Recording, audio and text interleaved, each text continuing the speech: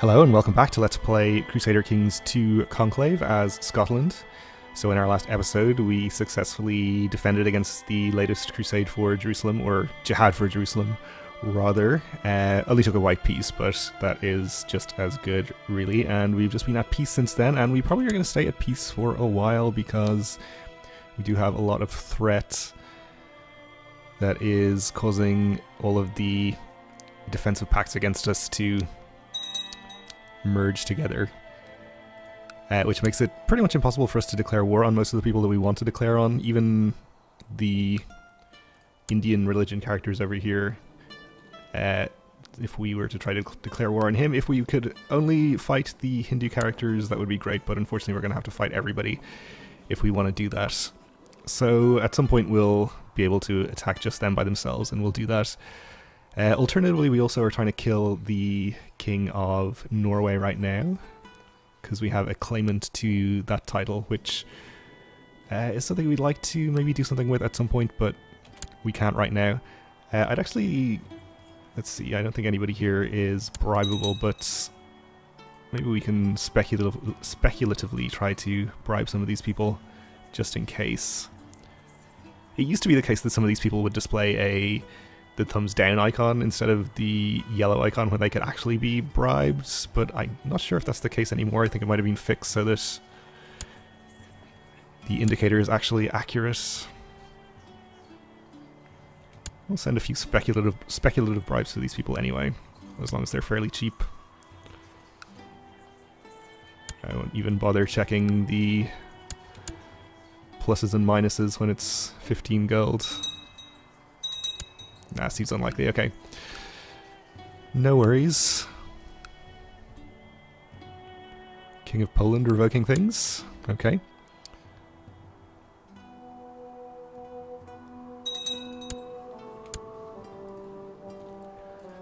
Alright, so we do have the hunting focus at the moment, so we'll probably go on some hunts as soon as we can get rid of the stressed traits, which I don't think the hunting focus is actually going to help us do. If we had carousing, I think that helps you get rid of it. So maybe that should have been something to think about when we changed our focus. Yeah, that's okay though. Hopefully we'll lose it at some point. We have a peasant revolt over in Poland. Well, hopefully the King of Poland will just take care of this for us.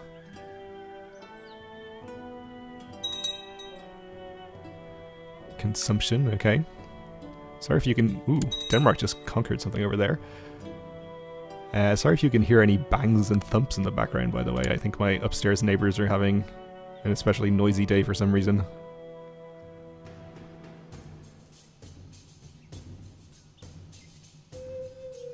Hopefully it's not too annoying. Maybe you can't even hear it, which would be great. In some tech points, that's good. And we have a son, Indulf, who needs an education focus. He's rowdy, fussy, and brooding. Okay, well he's best at learning, but we probably don't want to focus on that if we can avoid it. So fussy is good, rowdy is bad for intrigue. Probably go with stewardship, I guess. Marshal would also be fine. Let's go with stewardship. Alright, there goes our peasant revolts. We'll execute this guy. Seems like a good use of 20 piety to me. Alright, our Grand Mayor is happier. And there's a revolt in Denmark. I guess they probably just inherited something actually rather than conquering it. No, he conquered it as a claimant, okay. Well, fair enough. Danish revolt being led by a 5-year-old. Okay, interesting. Speaking of Denmark, he has apparently left the defensive pact. Right, our vassal, the Duke of Lothian, says, loyal servants such as I surely deserve some recognition and rewards from time to time. It is widely known that you hold huge lands and many titles. Well, you flatter me, but yes. And are as generous as you are wise. Perhaps you would consider granting this humble servant the county of Fife. Well, the chances of that happening are somewhere between slim and absolute zero, but I guess it doesn't hurt to ask. I guess we have the option to say no in a diplomatic way, so he isn't annoyed, which I think is going to be the best option instead of giving him a favor to hold over us. Sounds good. Alright, Prince Neil, our son. As he's growing older, I can see that Neil could use some guidance in some of my experienced areas. So I think, again, we'll probably avoid doing any of these things. I think, in fact, I think we're already out of patience, or... No, he must have just lost it from the last time. No, we'll say he must learn on his own. Justice is a harsh mistress, and I can't love her anymore, so we lose the trait Just, which we actually only recently gained. So that's kind of unfortunate. Oh well. I do want to have a look at the succession, though. Who is currently in line? So Roderick's still in line. Next is our son, who I think we are the only person voting for. Really would not like to inherit as Roderick, just because of his age, though actually he's a pretty good character. Maybe it would be okay, even. Let's see who else we have available to nominate. Our daughter Kenna, obviously not likely to be voted for under Tanistry because she's a direct child of ours. Radolf here would be decent. 19-year-old, strong character. I'm gonna switch my vote to him anyway. Just click on him, of course. I don't expect anyone to change their votes. I'd really like to outlive Roderick. Your half-brother Earl Roy has sent you a gift. It is a small puppy, but of the finest pedigree and destined to grow into a great hunting dog. I will, of course, accept this gracious gift. So this gives us +1 health and diplomacy as well, which at least counteracts the health benefit, or health penalty of being stressed, even if it doesn't actually get rid of the trait. Let's call him Faithful.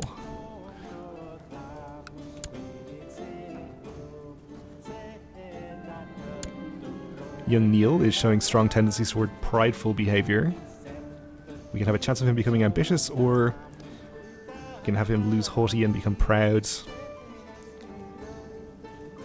Definitely we want to take the chance of him becoming ambitious, I think, which is good. Even if he also, as a child of ours, is unlikely to be the next emperor.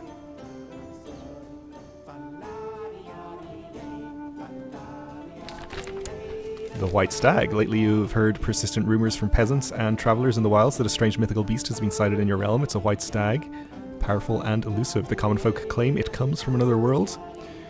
Now the hunter who claims it will be imbued with divine power. Well, of course we'll send people to find it. Okay, our daughter Kenna has finished her education in the ways of war, and I notice with pride that she has attained nothing less than a masterful level of knowledge. What a great character. Good for her. She's a brilliant strategist, and she seems to trust everyone, lacking any notion of the evil in man, so we can try to make her charitable, which would be good. Bonus to diplomacy, I think. Maybe negative to intrigue? Not sure. Or we can try to make her trusting, which is definitely a negative to intrigue. So I think we'll go for charitable. And she didn't become charitable, she became trusting instead, but not a huge penalty there. We should definitely try to get her married, though. Preferably to a strong character and matrilineally, which is probably going to be difficult. There actually is a strong character available that we could get. Unfortunately, he's chaste, but I guess the +10 fertility at least somewhat cancels out the -15. Yeah, I guess we go for that.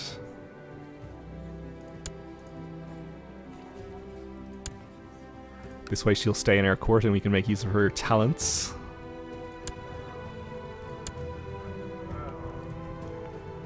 We can appoint her commander as well, which I guess we'll do. Alternatively, though, we could not appoint her commander, and instead we could appoint Roderick. Even though he's probably terrible. He's actually a average commander. I'm going to do that just to slightly improve the chances of him dying. We'll try to use him in battles.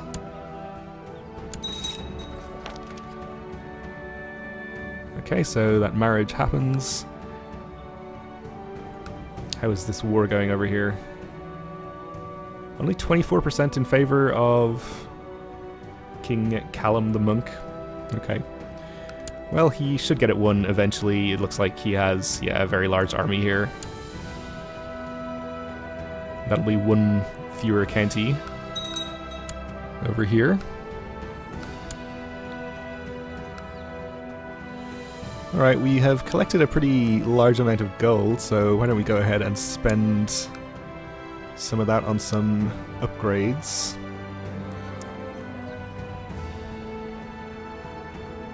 I guess everything is pretty expensive at this stage, so we'll just go ahead and build things. We'll do training grounds there, that's fine. Barracks also fine.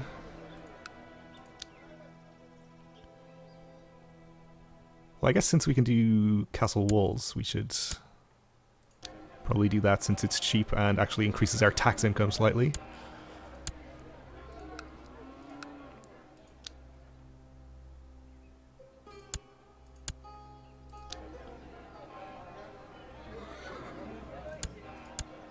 Of course, where we do have cheaper options, we'll take those.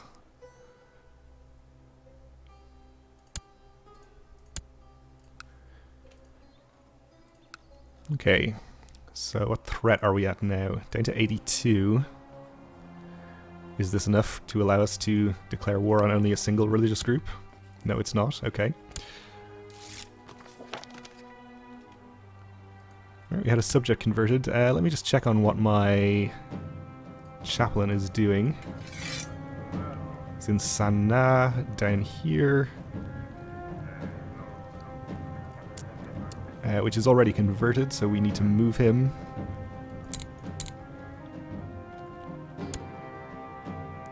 And I apparently have some retinue down here. I guess this is when I inherited these duchies. The former holder had retinue that I inherited. Okay, well, I'm actually just going to disband this.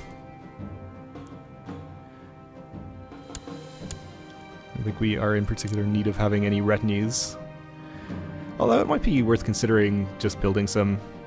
Your dog is growing quickly and is no longer a little puppy. He runs fast and has a keen nose, and your dog handlers praise his good character. The reason I would consider building retinues, even though not having them is working out pretty well for us, is because it will just make things a little bit easier to wage war over in an area so distant from where most of our levies will be coming from. Just having an already raised army that we can have in this vicinity before we declare war. But I guess that's okay. What is our retinue cap, actually? Yeah, we could have a pretty decently sized army, I guess. But then it cuts our income substantially. Young Indolf is showing tendencies to be more of a doer than a thinker. Yes, that would be a kind way to describe it. So our poor unfortunate son is going to possibly become dull like his father. Which obviously we don't want, so instead we'll try to make him become brave. Nope, he's dull. Okay. Well, what can you do?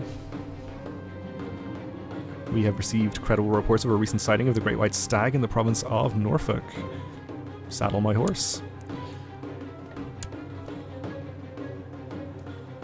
Let's just have a check on our plot again. We're actually up to 98% here, and there is somebody who's bribable now, so we should actually be able to get this over 100%.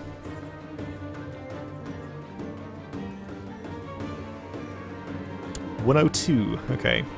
Uh-oh. I don't feel too well, something is wrong with me, I am burning up with fever, and my nose is running, and my head feels as if someone is banging something hard against it. We gain the trait ill. Okay, well, along with stress, that's not great, but we do have +1 from health, and also, of course, the extra +1 from our hunting dog. So this is altogether just a -1 to our base health, which is still not good because we're 53 years old, we're not exactly young anymore, but hopefully it's not bad enough to kill us immediately. You've gathered your followers and your hunting dogs, you've saddled your horse and prepared your weapons. You are ready to set out to hunt the Great White Stag. An epic hunt it shall be. Let's hope so. You spend weeks in the wilderness searching for any trace of your prey, but to no avail. However, you find that you rather enjoy being out in the wilds. All the daily physical activity, it makes you feel stronger. So we have a 20% chance to gain the trait Brawny, which would be great. An extra +1 to health. I think you used to gain the actual strong trait from this event, which obviously is even better because it's inheritable, but I'll take Brawny, that's fine. If we get it, which we didn't. I am sad, but we did at least gain +1 martial. You return to your court. The hunt for this elusive white beast seems fruitless, but there are many more things out there in the wilds. Maybe next time you'll catch your prey. Or maybe next time we'll catch the Brawny trait. Which, honestly, I would prefer.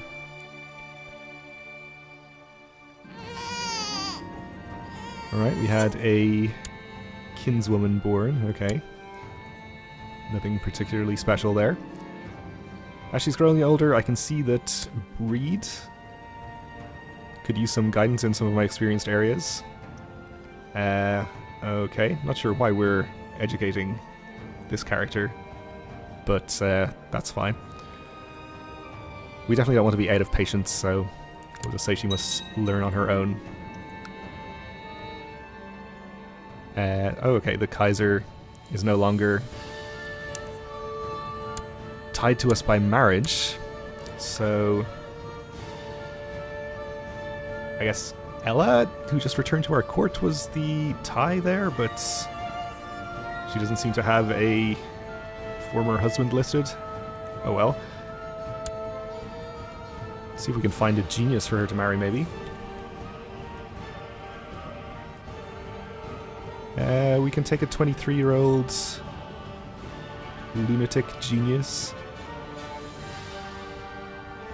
Yeah, seems fine. Oh no, wait. We need it to be matrilineal. This is fine then.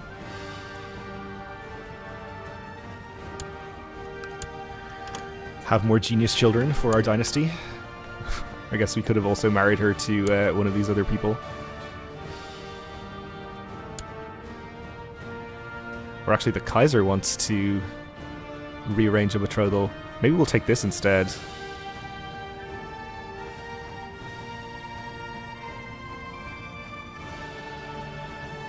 Yeah.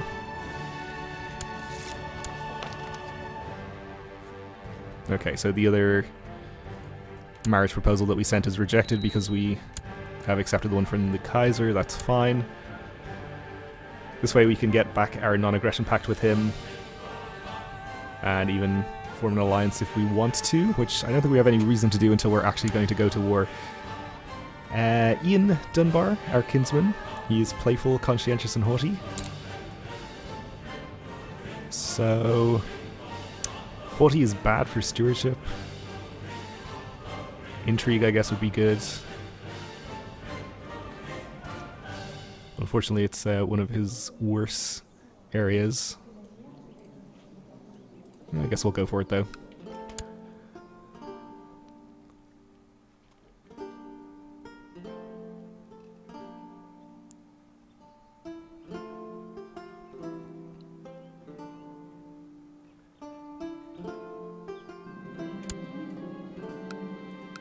What are we up to here? 41%. You really should hurry this up a bit. The world is a dangerous place and devious plots are everywhere. Rumors have reached you that people are conspiring to kill your son, Indulf. Are they, or are we just paranoid? Either way, we are worried about it. But I don't think there's any need to send him into hiding.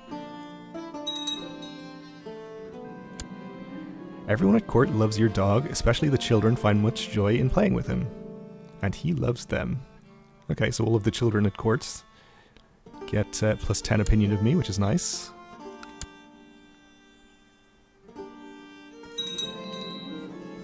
Alright, we're down below 80% threat. We'll see if that is enough to enable us to declare a war. Our vassal king of Sweden, though, has died. is no longer our spy master. So his successor is not a great character and definitely won't be a good replacement as spy master. He is a powerful vassal though and expects to be on the council. Let's see what we have that we can appoint here though. Oh, one of the Jewish characters who arrived at our court could be a good candidate. Obviously not a powerful vassal. Our Queen of Ireland also is a potential candidate there. I will just appoint you, that's fine. I think we're having much in the way of trouble from factions, so that's fine. We do have 2 advisor titles available, so if we need to grant them to somebody, we can. I guess we'll appoint Princess Kenna as our marshal, or we could just replace Radolf here with her as our marshal. Did I say marshal the first time? I meant commander, if so. Yeah, she is much better at that job, and this way we don't risk losing her in combat before she can have lots of genius children for us. If we ever get into combat, of course. Our wife can be a commander then, I guess, or we'll just appoint Radolf. Seems fine. Okay, let's see if a war declaration is a good idea at this point. Still no. Okay, so we'll have to wait a little while longer, but we are out of time for this episode, so we'll leave it here for now. Thanks for watching, and join me again next time.